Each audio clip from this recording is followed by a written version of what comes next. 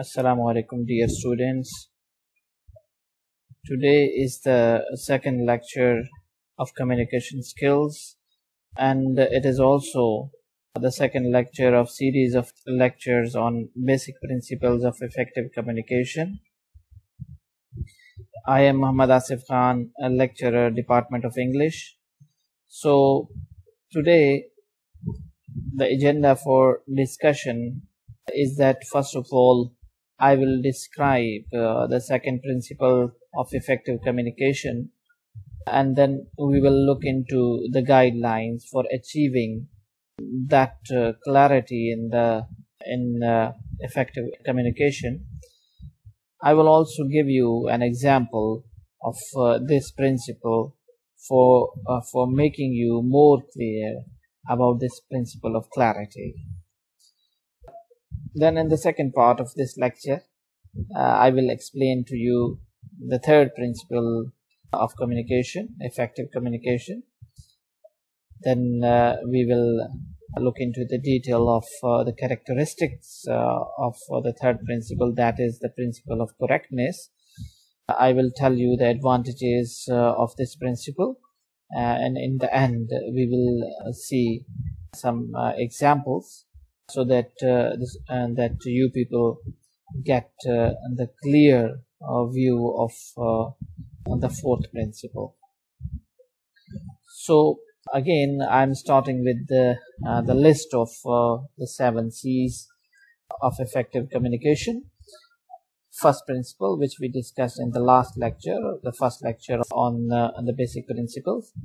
Today we are going to have a detailed lecture on the principle of clarity and principle of correctness. Other principles which are there are the principles of concreteness, principle of completeness, principle of courteousness, and the last one is principle of coherence. So,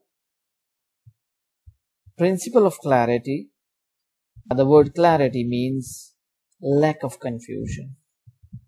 When you are composing some message or when you are communicating with someone, you should remain very clear. If there is clearness in message, there will be lack of confusion. So you should remain direct instead of going into those details which make your message confusing. You should remain plain, simple, and direct. So clarity means lack of confusion, directness, plainness, and simplicity. What is the purpose of this very principle? The purpose of the principle of clarity is to achieve accuracy. When we are communicating with someone, if we are clear, means clear communication is the most important feature, not only for individuals, not only for one-to-one conversation, it is also very important for the business communication. So the purpose of clarity is to get accuracy in the communication. By following this principle, what we achieve, we can achieve that level of focus on a specific message at a time, instead of wandering here and there. If we are clear that what is the main focus of our message, what is the main focus we want to communicate, then it will be very easy both for sender and receiver that where should we remain, what is the central point of this very discussion, this very message. So the message is being conveyed must be clear. So clarity means lack of confusion, simplicity, plainness. So that is the first principle. when we use this principle in our communication, it helps the person who is on that end, whom we call the receiver of that communication, that he easily understand the message which is conveyed to him, the idea which sender wants to convey to that, to give to that person. Because of this very principle, what we achieve, there is appropriateness. It means that we communicate, we transmit exact message which we want to transmit to our receiver, that has been delivered. So clarity should be there while communicating through verbal or the written communication, whatever you name it. If there is clarity, it helps better understanding at the other end, that is the receiver. So I'm here providing you some guidelines for achieving that clarity. The first one is that always choose precise words instead of rather than using longer statements. If one can use short words, precise words, that makes communication clear, means that we can we achieve that clarity in our message when we are using precise words. So if the sender, if he has the choice between the long words and the shorter ones, if you have the choice, always try to select shorter ones. That is the second guideline which is very necessary when we want to get that level. Always choose familiar words instead of using very unfamiliar type of words which makes the receiver confused. Instead of that, if the sender is using or choosing familiar and easy words, it makes communication clear, plain, simple, and there will be no confusion, and receiver will easily understand whatever the sender wants to communicate. So I'm here giving you some examples. For example, we often see, just to make the reader or the receiver that to give that impression that I am having a very sophisticated vocabulary with me, we often use very unfamiliar type of words. For example, instead of using after this, you often come across such type of words like subsequent. So I will suggest you that you should not use such type of words like subsequent, domicile instead of home. You should not use such type of abbreviations which are not, if you think that it will make the message confused, you should avoid such things. And like the word remuneration, we often see that in official and business communication now people are trying to use such words, but it will be very easy if you use the word pay in your writing.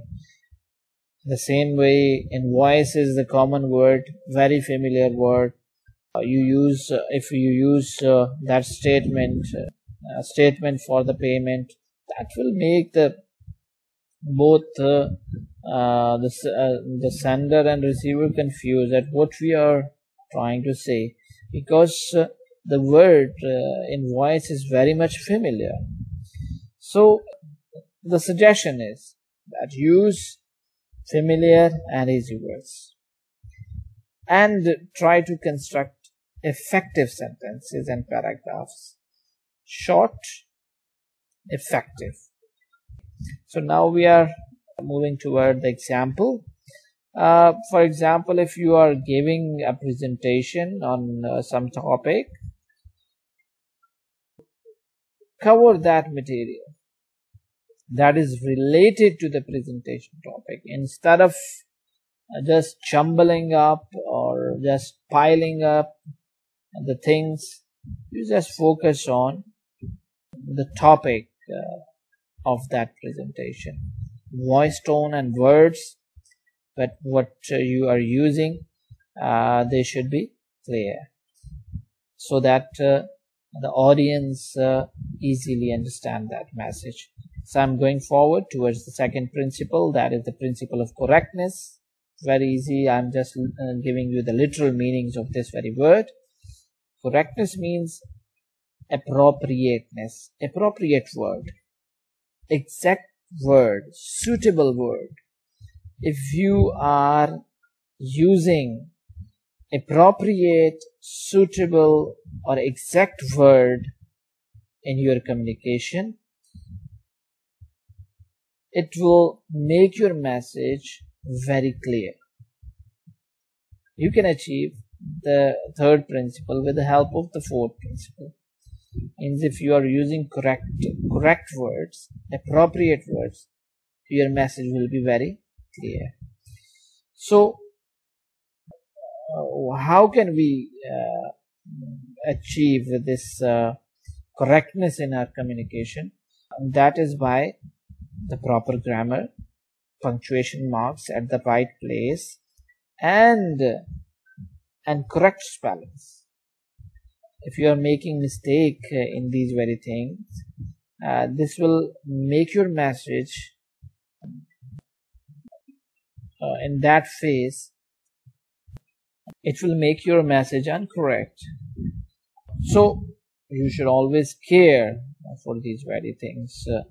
Make your message grammatically and mechanically, syntactically perfect.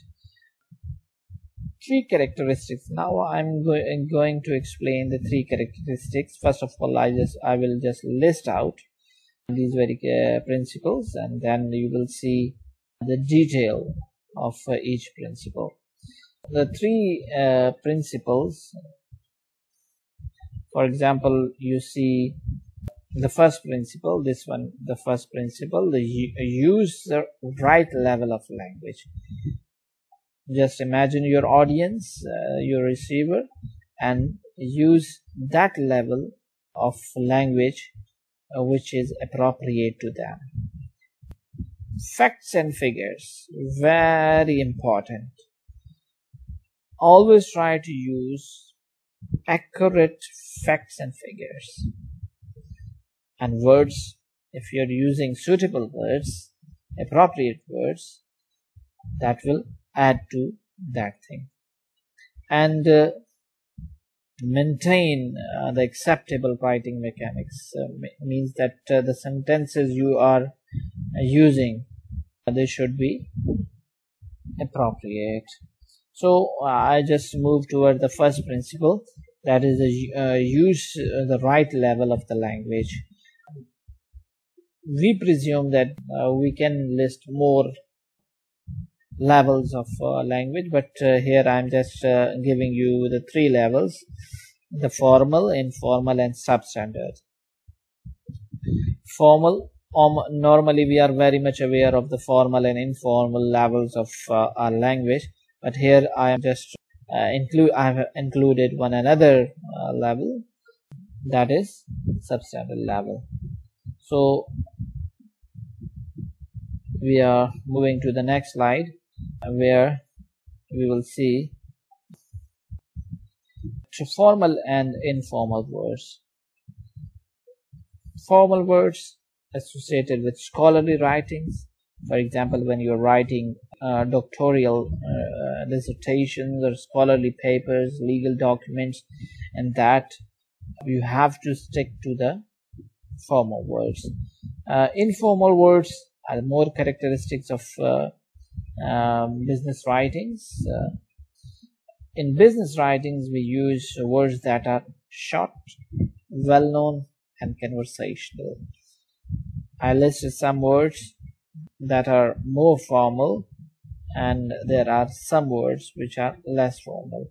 For example, word participate is a formal word, and join some party or some celebration, that is a less formal word. Endure, try, certain is formal, find out is less formal, utilize is a bit formal word, not that much, but I listed here just to make you clear that use is less formal than that very word. And interrogative is more formal than a question. So these are the lists. But we also have substandard language, which we should avoid when we are writing or communicating something. So avoid the substandard level. Using incorrect words, faulty grammar, or you're making flawed pronunciation all suggest inability to use English language. For example, if you are using double negative, can't hardly, that is substandard. Aim to prove, because after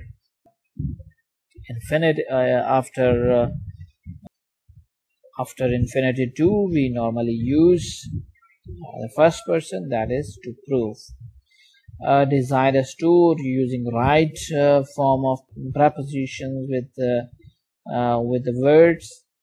Important thing. Sometimes we make wrong past participle forms or third forms of the verb that are, for example, instead of stolen, we often see the substandard level, that is told. Ain't is not the right short form for isn't and aren't.